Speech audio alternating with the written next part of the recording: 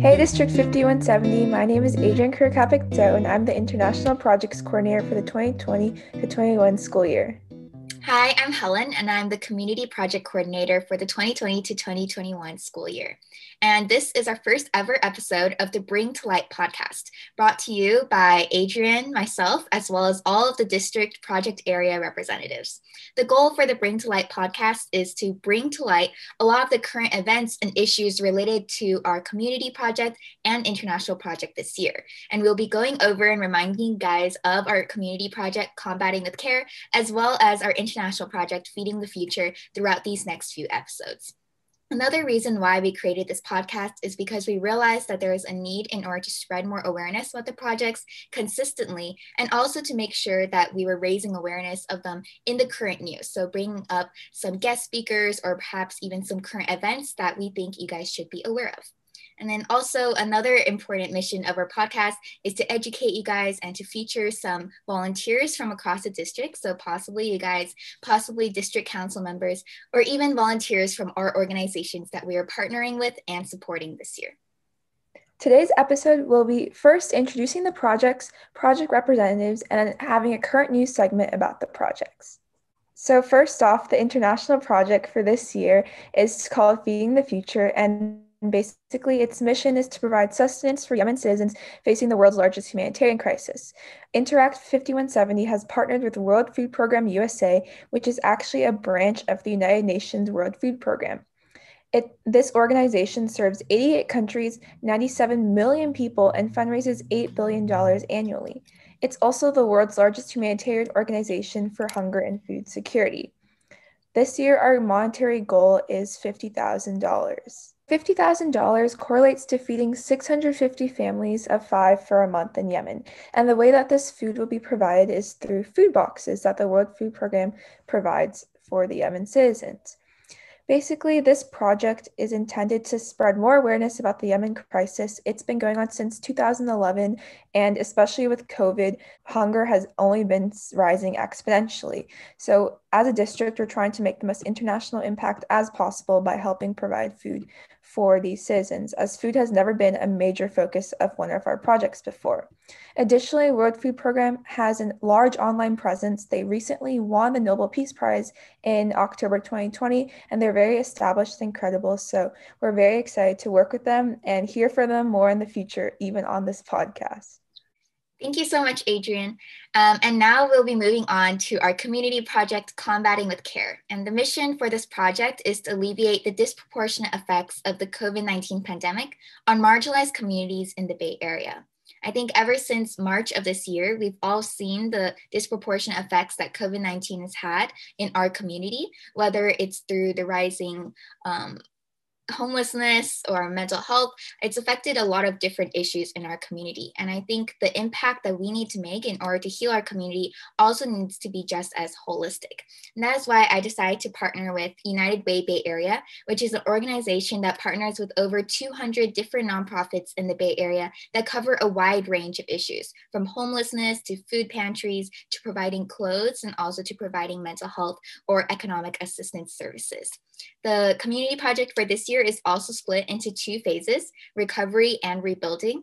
The first phase, recovery, was more focused on addressing the emergency needs of our community. And the second one is related to rebuilding the economic healthiness of our community, such as creating jobs or helping people build skills. And the reason why I split it into these 2 is also in order to cater to United Way Bay Area that has a variety of different funds. And so the funds from the first semester or the first phase will be going to a fund that focuses more on immediate needs, whereas the second phase will focus on SparkPoint, which is an economic service that they have. Now that we're in the second phase, rebuilding, I think it's really important that we focus on events that are related to rebuilding skills, but that certainly doesn't mean that we can't do anything related to the recovery phase as well. I think the important distinction was mainly for the funds. So that leads us to announcing the service goal and the monetary goal for the projects. The service goal was 30,000 hours and the monetary goal was $25,000, and this is across the entire year regardless of the phase. Another reason why I chose United Way Bay Area is because they're a very well-known and credible nonprofit organization in this area, and they're also a branch of United Way, which is also a very credible nonprofit across the United States. So United Way Bay Area is partnered with some organizations such as the NFL, and they're also sponsored by many corporations such as Texas Instruments and Bank of America. So now we're going to be transitioning into the next section of our podcast, which is introducing the project representatives. This year, we have a group of amazing and dedicated project representatives from across District 5170 that were chosen to represent each area or a group of areas. And they will be serving as a liaison between the project coordinators, which is Adrian and I, as well as the rest of the district. So they're here in order to help us raise awareness about the projects and then also to fundraise for our cause. So a few things that we're currently working on include the Valentine's grams, the podcast, as well as some graphics that we'll be posting on the Instagram. And now we'll be introducing them. So we'd like to ask every project representative to list their pronouns, which areas or area they're representing, their school, grade, what they're looking forward to the most, and a fun fact about themselves. Starting with Area 1. Hello, my name is Matthew. I use they, them pronouns, and I will be serving as your Area 1 project representative. I'm currently a junior at Ames College Prep, and I'm looking forward to serving my area once again.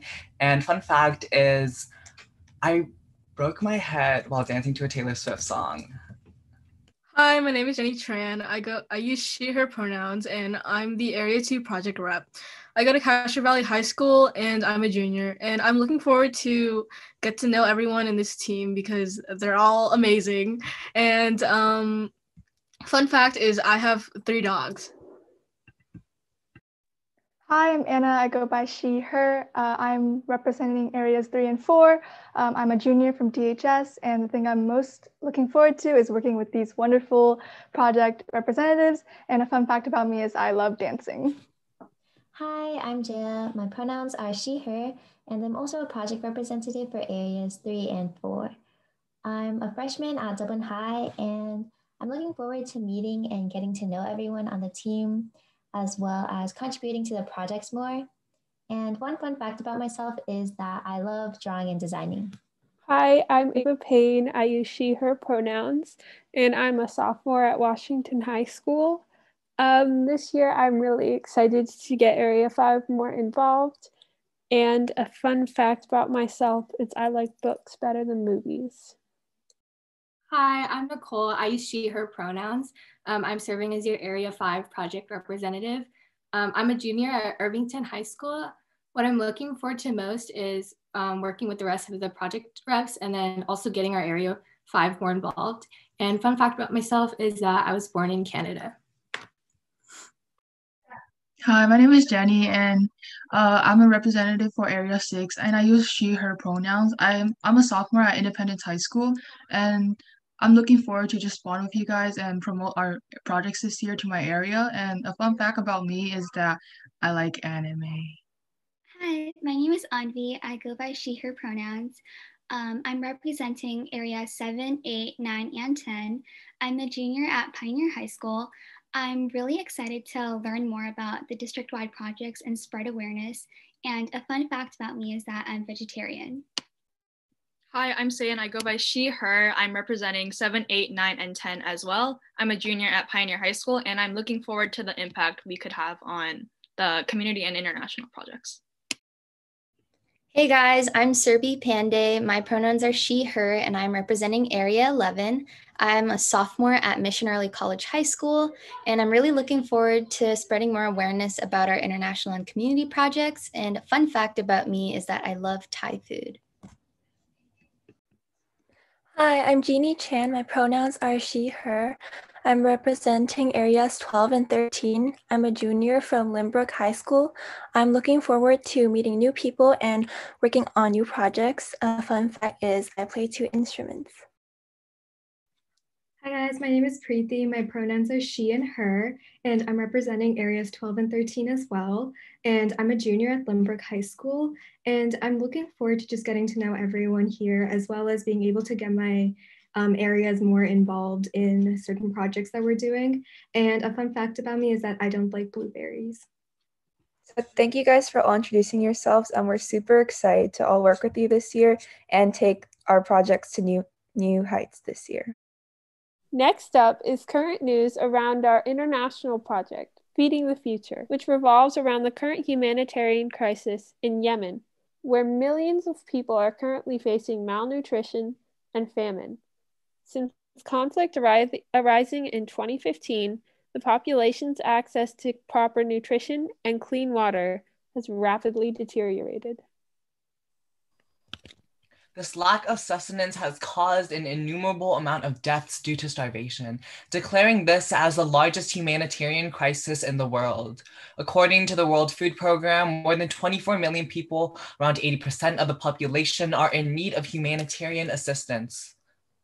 The UN World Food Programme acts as a lifeline for over 40% of Yemen's population. Using ships, cranes, food vouchers, and planes, this nonprofit tirelessly works to supply resources to 12 million Yemeni people monthly. In addition to a lack of proper food supply, over 18 million people need access to clean and safe drinking water, according to UNICEF. Due to disruptions in public services, only 1/3 of Yemen's population is connected to a piped water network. These conditions have resulted in widespread diseases such as cholera and AWD. One of the most impacted groups are Yemeni children. 2 million children require medical treatment for severe malnutrition, which can affect child development and has had devastating impacts on the physical and mental health of Yemen's youth. Next is our community project, Combating with Care. Combating with Care focuses around deflating problems caused by COVID-19. Most likely, everyone has been impacted by this pandemic in some way, whether it's mentally, financially, academically, and of course, health-wise. Millions of people have been hospitalized because of it, and 1 out of 11 people hospitalized find themselves having to go back to the hospital within 2 months. In fact, so many people have been hospitalized that the ICU capacity in the Bay Area is at 23% currently. Also, recently, there have been more variants and mutations on the rise. Similar to a living thing, viruses mutate because they want to quote-unquote stay alive. One variant has actually been found near us in the Bay Area at a Kaiser hospital in San Jose. It's unknown if the current vaccine can defeat these variations, but hopefully it does. Also, due to coronavirus, homelessness and food insecurity are currently on the rise and worse than ever before. There are currently 151,000 people in California who do not have a roof above their head, according to the California Healthcare Foundation.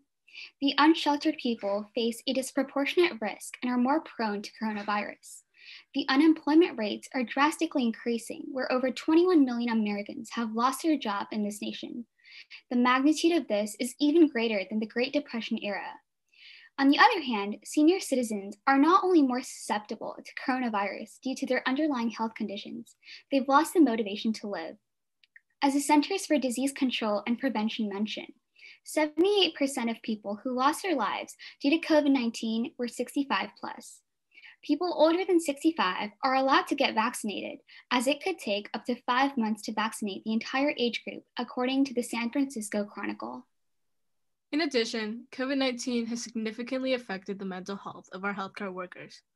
As more and more have the virus, the more and more healthcare workers need to work in order to take care of their patients. Many workers have become overwhelmed and overworked because of this pandemic, tired of seeing patients dying because of it. According to NBC News and Springer Link, about 93% of healthcare workers are stressed, 86% are experiencing anxiety, 76% feeling burnt out, 75% feeling overwhelmed, and 39% believe that they aren't getting enough emotional support. So thank you so much to the project representatives who helped present information about the community and international projects. We hope that this episode helped educate you more about the projects and get you more inspired to continue serving and fundraising for them for the rest of this semester.